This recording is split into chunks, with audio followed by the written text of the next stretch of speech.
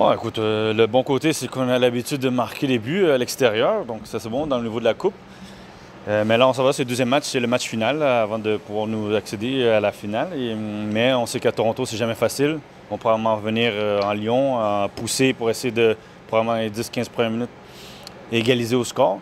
Nous, il faut être calme, patient, puis profiter, laisser la tempête passer, puis après ça, essayer d'aller marquer un but à l'extérieur qui peut la rendre encore plus difficile. Ben écoute, pour être franc, la Ligue des Champions, c'est fini. Ce sont des équipes qu'on n'affronte pas régulièrement, tandis que Toronto, c'est un club qu'on affronte régulièrement depuis 4 ans. On sait commencer là-bas, on sait qu'il y a une rivalité entre Montréal et Toronto, ça c'est naturel. Et il faut tout simplement, c'est une équipe aussi qui est dans une situation pas délicate de leur bord. Et les deux équipes sentent que ce match-là, accéder, ben, ça peut être un tournant pour le reste de la saison. Well, they have to score a goal too. So, obviously they have to get at least one. So I think defense is priority number one for me especially, and I think the team, obviously scoring a goal for us would be huge. We make them have to score 3 goals. So it's going to be a good game. I have a feeling it's going to be fairly open on their side. They're going to probably need to push numbers forward to get that goal, so hopefully we can catch them on the counter.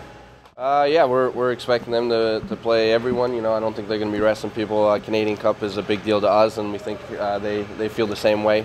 So we're preparing for any of their players, and what we're doing is we're just going into it with a positive mindset. We got a good result at home, but we know it's a tough place to play, and we're going to go in and try and win this game.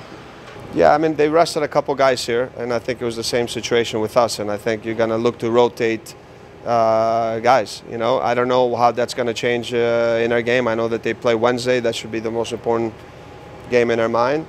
I think that the players that didn't play bring a different characteristics. Altidore is more of a physical guy that's going to look to get behind Jovinko in between the pockets. So we're prepared for all options, but again, I think we have to worry about our team, that's the most important thing. And, we'll get opportunities again, but we have a 1-0 lead going in. We have to manage the game. We have to be good with the ball. I think they're a good team on set pieces. So we have to be very focused in the beginning that they'll come out and push the game hard.